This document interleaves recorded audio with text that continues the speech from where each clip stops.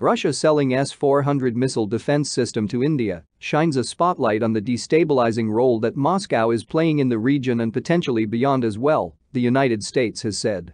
The US continues to have its concerns over India purchasing the multi-billion missile defense system from Russia. India has asserted that its decisions are based on its national interest to protect its national security. Well, in many ways, this doesn't change the concerns that we have with the S-400 system. I think it shines a spotlight on the destabilizing role that Russia is playing, not only in the region, but potentially beyond as well, State Department spokesperson Ned Price told reporters on Thursday at his daily news conference.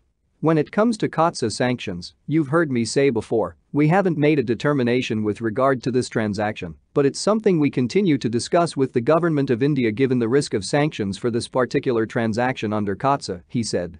Price was responding to a question on implications of the Russian S-400 system to India on its bilateral ties with New Delhi, given the unprecedented tension it is having with Moscow on what it calls an imminent Ukrainian invasion. Despite strong objections from the US and threat of sanctions from the